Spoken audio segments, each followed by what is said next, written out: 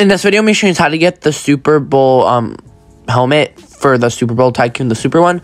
So I know this came out like about 2 days ago, but I'm still going to be making a video on it. I just need an extra day because mine was bugging and it kept kicking me out of the game, and now it's not doing that. And since it is a really long thing to do, as it did take me about 3 hours, I think, maybe a little bit more altogether. Took 2 hours of grinding, probably a little bit more actually. I don't know, it will take you over at least 2 hours to do.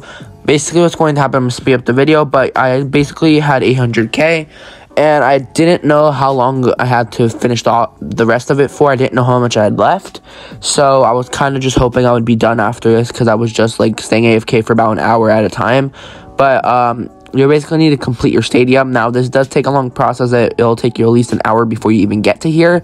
Then probably a little bit over almost 2 hours trying to finish this, as it's very expensive as it goes on.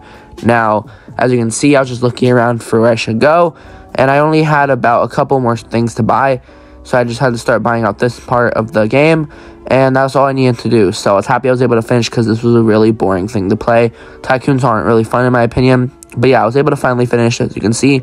And yeah, once I did that, once I bought this last one, I received a badge at the bottom of my screen, as you guys can see there.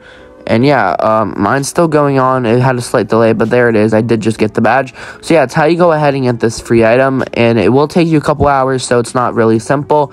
But yeah, regardless, I hope this video was helpful to you guys in any way possible.